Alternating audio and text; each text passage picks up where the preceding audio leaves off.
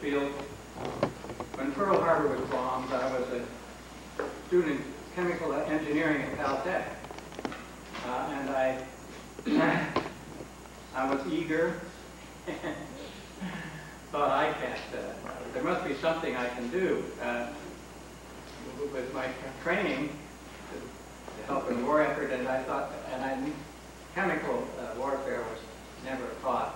We didn't even consider that feature. I didn't realize that was a possibility until they put a gas mask on me and made me walk through this building filled with some noxious stuff. But in any case, I thought, well, photography, that might be it. And I saw a brochure come around saying, enlist in the Army Air Corps and become an aerial photographic cadet. So I applied. I went up, this was that summer I went up to Trona, a place in the desert where they mined borax and other things as a chemical sampler. And about 2 weeks later, I got an answer. Your application to become a meteorological cadet has been accepted. They were looking for anybody with physics and math, and at Caltech, everybody, no matter what your major, has a lot of physics and math. And so I reported on Armistice Day. It's now called Veterans Day, in the fall of 1943, I think it was. I met another gentleman reporting at the same time, a man named Robert Reed, who I spent the rest of the war with, and also went back to school together. Robert Reed became dean of the School of Meteorology and Oceanography at Texas A&M, and is now retired, as are most of us are the same our age. But after we had, we both were sent to UCLA. There was a cadet corps there, and lots of running, sit-ups, all those kinds of things. I can't do the sit-up today. I was one of the used to easily do 150 at a time. But in any case, after we had graduated as Chaptel lieutenants, we were a group of us, a small group, about 5 or 6, were sent to study under a spare group who was a Norwegian oceanographer who had developed a theory on how to forecast sea and swell based upon the meteorological wind field forecast. And we learned to do that, and Bob Reed and I were, and well, actually 5 of us were sent to England. I was assigned to the 21st Mobile Weather Squadron, given a Mobile Weather Station, several vans full of equipment, teletypes and the like. And the upshot, two of the fellows were in the Admiralty and were involved in briefing Eisenhower on the sea and swell along Normandy, and Bob Reed and I ultimately were sent put out a vessel with our mobile weather station. It was the Akinada command ship of the First Army, which was the Army that first went in.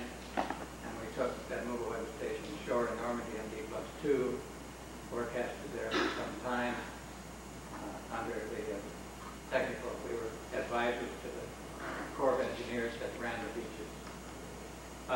In any case, after the war in Europe was over, we were sent to Pearl Harbor, well, actually to Schofield Barracks in Hawaii to plan for the invasion of Japan.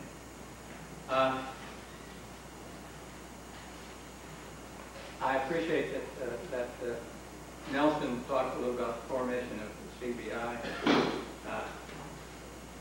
I always thought that I really appreciated Nelson because I thought here he had such a small budget, he could well commit 30,000 of it to this new organization. And I know that when Hardis cut off our funds sometime later, he said that he couldn't afford it. It was taking out of his budget. Marshall was the one that told me, no, that wasn't quite so.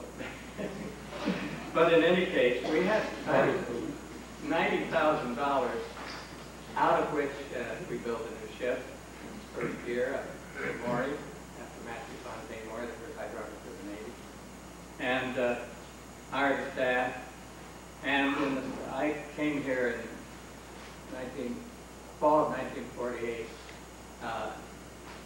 I'd been on a joint, I worked for the Navy Electronics Lab, and I'd been on a joint program with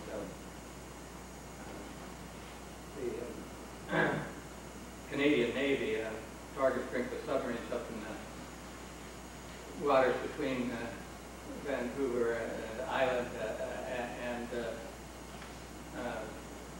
the mainland. And I was on board a small Navy, Canadian naval research vessel when U.S. Patrol, and Georgia Straits actually, a U.S. Patrol boat came alongside and was mailed. And in that was a letter inviting me to come back and meet with Nelson, with Reginald Truitt, and with Isaiah Bowman, then the president of the Johns Hopkins University, an eminent geographer. Then in early February of 1949, I moved my family out. I was offered a job. And I might note that we began working using a vessel that we leased in Woods Hole, Redfield leased us a vessel called the Valence, a new Bedford trawler, big one-cylinder, get on with it. Gene wanted to do more research, and I kept saying, Gene, we've got to sometime bite the bullet and give advice as to what, on the basis of what we knew at the time, the best course of action. And there were some things that I think, contrary to what Hardis said, we did influence the man. We wanted to do with it, we'd advise him as to what we thought would benefit him. And so I had money to do our part. Gene needed $25,000 to do the work in the lab. And so the two of us went to the Board of Public Works, or Board of Estimates, I can't remember which. Anyway, Governor, Louis Goldstein, the State Controller, and the Treasurer of the state formed that board, and they could dish out money in between sessions, small amounts. So we met with them, and I made the presentation that why we needed this money. And Louis Goldstein, this had come out of a commission called the Submerged Lands Commission, which Dean Cronin and I served on with Louis Goldstein. I hope some of you know about Louis. He's still our controller. In any case, the governor said, well, you know, I've been interested in this. And I've been looking at the minutes of the Submerged Lands Commission, and the thing that interests me, this is the first time I've ever known you and Dean Cronin to agree. Now, that's not quite so, but so I said, Governor, there was a Greek philosopher, I think it was Pliny the Younger, or something, one of those, who said the role of the philosopher, i.e. scientist, is to tell a story that saves the facts, i.e. to develop a hypothesis which is consistent with observations. And I said, when you have few observations, there's lots of stories that will save the facts. That will be consistent with the observation. As you develop more and more data, there's a narrowing of the number of theories which will, or stories which will save the data. And I said, as Gene and I have developed more data, our views have come closer and closer together. Thank you.